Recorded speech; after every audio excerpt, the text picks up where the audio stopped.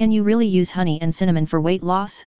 When it comes to weight loss, many long for the quick fix. We are all aware that exercise and a healthy diet are our best bets, but are there any silver bullets? One of the hottest weight loss trends today is including honey and cinnamon in your daily diet. People use this combo in tea, eat it straight, or use it as a topping for cereal and other foods. But can you really lose weight just by eating honey and cinnamon? What's so great about honey? The very word honey is associated with love, vitality, and health.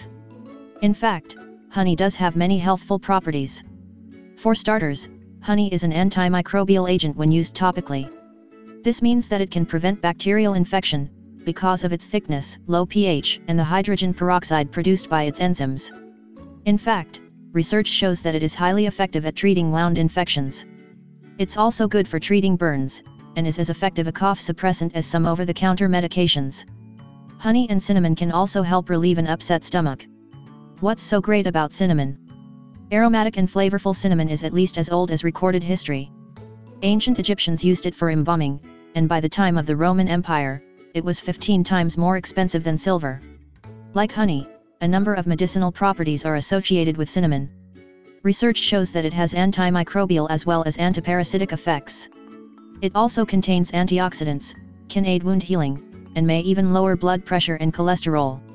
Also, like honey, there's little research to support taking it for weight loss. What about weight loss? While claims abound about the pound-shedding properties of cinnamon and honey, research on this combination is slim. Some studies show promise. For example, one study found that replacing sucrose with honey can help prevent weight gain, while another showed that it can activate hormones that suppress the appetite. But, no studies prove conclusively that cinnamon and honey can help you lose weight. Precautions. One common type of cinnamon, Cassia cinnamon, contains significant amounts of coumarin. Found in many plants, coumarin can be used to treat edema, or water retention.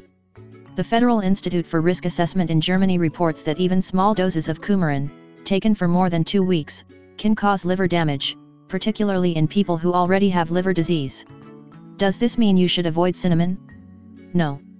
But if you are taking cinnamon with honey daily, make sure you are using Ceylon cinnamon, which contains far lower concentrations of coumarin. In powdered form, it's impossible to tell the two spices apart. To ensure you are using Ceylon cinnamon, you may need to purchase it from a specialty spice purveyor, natural foods store, or Mexican market. If you find this video useful, please share it with your family and friends on Facebook and Twitter. Press like button and subscribe to this channel for more natural remedies videos.